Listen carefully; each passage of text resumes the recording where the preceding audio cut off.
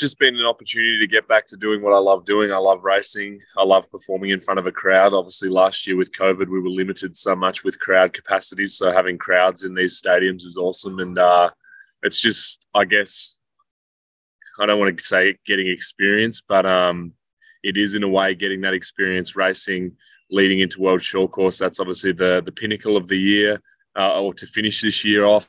And I want to be swimming as fast as I possibly can in Melbourne in front of a home crowd. So for me, having the opportunity to race against the best guys in the world, perform in the races that I am going to be racing in Melbourne, and just kind of refine my race skills and warm-ups and diet and what I want to do come Melbourne. It's been an awesome opportunity. So for me, this weekend, it'll be no different. And I'm, going for my 7th win in a row in the 100 freestyle. So for me, that's my main focus on Friday night, and the rest is just a bit of fun. For me, it's just refining my skills, my dive and turn. Obviously, short course swimming is all about having fast skills, and 60 meters of my race is spent underwater. So if I can get my fly kick working well and get off those blocks a little bit quicker, I know that come Melbourne, I'll be swimming close to my best times again. So for me at the moment, it's we're training, we're having to do gym, we're doing quite big workloads in the pool, so not swimming as fast as I probably would have hoped, but I know that I'll be fit and firing by the time World Short Course comes around in Melbourne.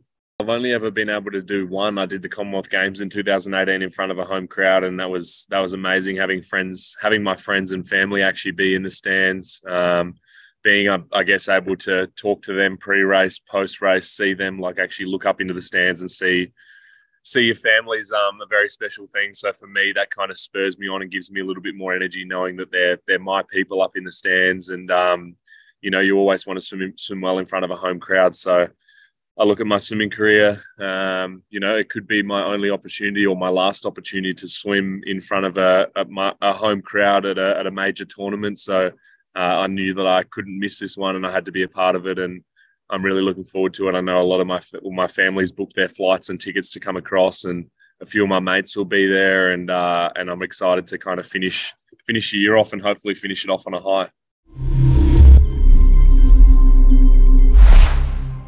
Reptiles are good. Unfortunately, this year I've spent probably 8 to 10 weeks in Adelaide for the whole entire year. So the reptiles have been neglected quite a lot on my end. My mum and my friends have had to take over a significant workload with looking after the reptiles, but they're good. It's something that I look forward to getting home to always.